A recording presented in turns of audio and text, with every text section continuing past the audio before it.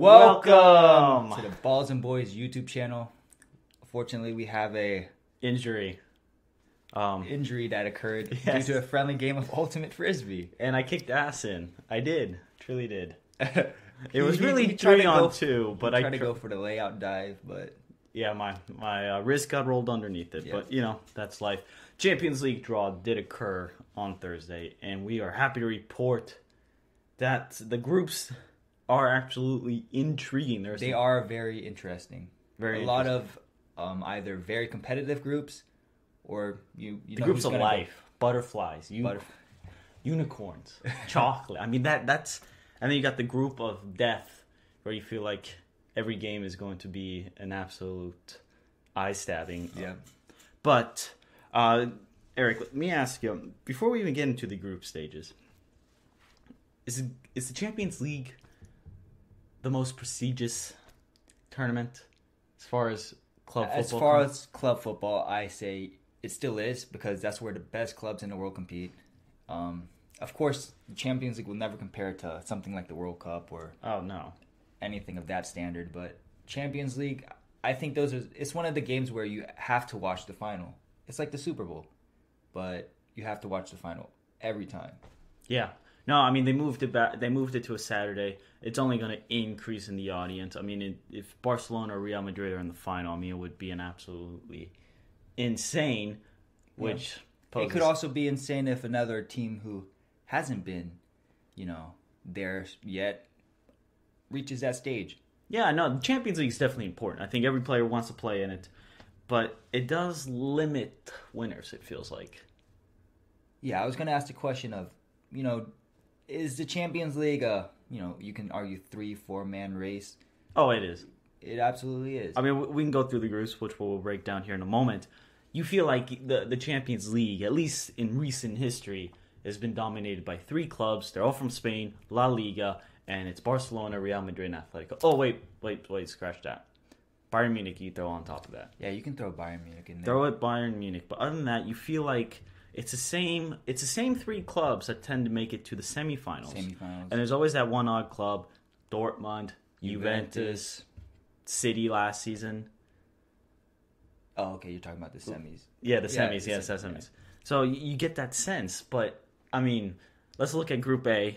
PSG, Arsenal, and FC Basel with Logaret, who is the odd man out of that group. Odd man out. But let me tell you, my Arsenal, better watch out for my Basel, because Basel has historically done well against the Premier League clubs, going back to Man United, Liverpool, Chelsea, and Tottenham. Wow, my team is also in that group. So Steven is having a little $10 bet right now that Arsenal will not get out of this group.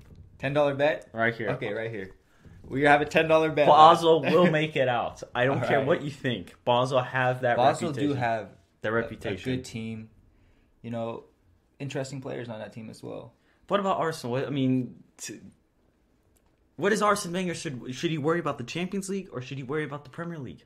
I mean, the Premier League has started absolutely a disaster. I mean, it's like a tornado has ripped right through Emirates Stadium. I think it's better if Arsenal focus on one of the 2 competitions. I think they can't do both. They can't do both because Wenger does not make enough signings. No, he doesn't make enough signings to compete in both competitions. If he wants to do that, he has to sign another, let's say, 6, 7 Did you see the Aaron Ramsey's haircut meme where he has 2 lines going down, and it's with a defender, Premier League hopes in May. They all point to the direction of they're not going to win it. But with a new defender, which Mustafi is linked now, it looks like Sevilla. The former Evertonian. Yes. Looks like he's actually going to go. They signed a striker, which 1 month ago Arsenal deemed not worthy enough. So it looks like they're in panic mode. Lucas Vasquez. Or, no, not. Lucas Perez. Yes. Yeah. He scored 18 goals for Deportivo de Coruña. Coruña. There's my Spanish right there. There you go. We live in Texas and we don't know much Spanish. But PSG, Paris. There's midfield is stacked. What was that? Thunder. Oh, it's thundering. That's Texas weather for you. Yes. PSG is stacked. Matuidi looks like he's going to stay, not going to Juve. Wrong. James is going to stay at Real Madrid. Matuidi looks like he's going to Juve. and I hope that does not happen. Oh, Juve's midfield, which we'll talk about Juve in their group. PSG, though, Eric, is there pressure on them? I mean, this group is too easy. They'll get out of it. We know that. But I don't know how far they'll get in the competition. No Zlatan. No... I say they'll make it to the quarterfinals because the midfield, Krikoriak, Mata, Verratti, Pastore, Matuidi if he stays. Cavani will be in his natural position. Yep.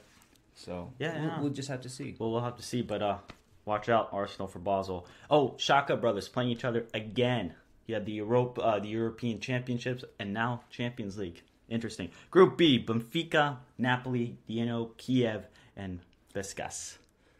Yeah, Besiktas. I think that's how you pronounce it. I might be wrong, just correcting him, and I'm wrong. He just wants to correct me. Yeah, exactly. Group of life, it looks like. Napoli, though, losing players left and right. All those 4 clubs could get out. Could get out of it, yes. It's another group of life. All right, moving on to the group of death. Barcelona, Manchester City, Borussia Mönchengladbach, and Celtic, where Celtic get crushed. Their dream is done. Champions League seems to be... Well, in history, Celtic have actually played pretty well against Barcelona. Yeah, they had the monumental win a couple seasons ago. I think it was like an 18-year-old scores late. Something like that. I know Fraser Forster, the goalkeeper for Southampton. Yeah, he was a keeper for Celtic at the time. The Celtics, wherever they play, what's the stadium the Celtic play in? Do you know the name of it? I forget. I forgot the name. Crazy atmosphere. It's an absolute party. Man, Celtic and Rangers. Yes. Those two Scottish that's a game that you have to go. The Old Firm derby. Old Firm, yep. Borussia Mönchengladbach, Eric, lost Granit Xhaka. I don't know much. I feel like they are going to be somewhat of a Europa League team that you might pay attention to. Yeah, they're a little bit weakened because of that. Yeah. Manchester City, with Pep Guardiola, will go back to Barcelona. Interesting how that matchup will be. I want to see how Pep actually, does. Well, didn't do anything with Bayern Munich against Barcelona. Exactly. So. And Barcelona, do they have the team? Well, Bravo is at City now. That is weird now. Bravo does well against Messi. He does, yes. He does. Yes. Oh, wow, that's actually really intriguing. That's a group of death. Group D, Bayern Munich, Atletico, PSV, and newcomers from the Russian league, Rostov. That's in another interesting group, I think. Yeah, Atletico could win this group. They did well against Bayern. PSV, also another great team. And this guy told me last year that PSV should have beat Atletico in the... Well, what I'm saying is that you gave them no chance at all, and I gave them a chance, and they almost did. But Atletico made it to the final, so PSV would have been knocked out next stage. Off of PKs in that game. Yeah, that went to PKs. Though. All right, for Group E, Moscow, Leverkusen, Tottenham, and Monaco. So this is a very competitive group. Tottenham must be licking their chops. They can finally get out of the group and do something. Well, we'll see. English Premier League teams should be happy because I feel like every club will make it. This will be the first time in forever that every club will get out of the group. Because traditionally, there's always been a club that flops. Then you got Arsenal. You know they're going to get out of the group stage, but lose to Barcelona or Bayern Munich in round 16 happened 5 straight seasons. And then there's one club, Chelsea, who go on to about the quarterfinals, semifinals if they're lucky. And that's it. That's the Premier League in the Champions League. Well, the Premier League could change that. Have always been a little bit underwhelming. Yes. In the Champions League in recent times. Right. We're not talking about, the days of Sir Alex Ferguson where Man United were like a scary team. So Monaco back. Monaco is back. They signed Kamil Gluck, the Polish center back, so that might change something up, Yeah. You never know because they have a very talented. And watch out for Leverkusen with Chicharito. Very good player. Yes, very good. And best Mexican player of the generation. I would say so too. I would say so too. And we're not Mexican, so honestly, I don't know much about Mexican football. I do have a lot of Mexican friends. A lot of Mexican friends, yes. All right. But in Group F, we do have Real Madrid, Dortmund, Sporting, and Legia. That's I think two it's clubs. Warsaw from Poland. Yes. So. Dortmund. Interesting to see what they do. They have a squad with Royce and Mario Götze. Another very young, talented squad. Yes. Dembele. They could go far. That could be a dark horse to go far in the Champions League. I would hope so too. Yes, we need the change. Please be the change. Group G. Group G, Leicester, Porto, Club Brugge of Belgium, and Copenhagen from Denmark. This is the group of unicorns, flowers, chocolate, you name it. That is where Leicester City is in. Like, they won the league, they won the Premier League, and you would think that's it. That's now that they could get to the round of 16 in the Champions League. They basically gave themselves a good group by finishing. Well, yeah, because they were the top seed. So they were in Pot A, so... They didn't get screwed like other clubs do, traditionally like Arsenal, by always finishing fourth. But look, Leicester City reap what they sow. They could get far, and who knows what happens in the round 16 in the draw. If you get a good draw like Juve a couple seasons ago, next thing you know, you're in the finals. And Porto have a very strong club. They destroyed Roma. They did. There was 2 red cards. I know, but that was a 3 slaughter. red cards total for Roma. Slaughter. You see Tati's face on the sidelines. He's about done too. Yeah. Roma is just, I don't know what's going on at Roma. Final group. Group H, Juventus, Sevilla, Lyon, and Dinamo Zagreb of Croatia.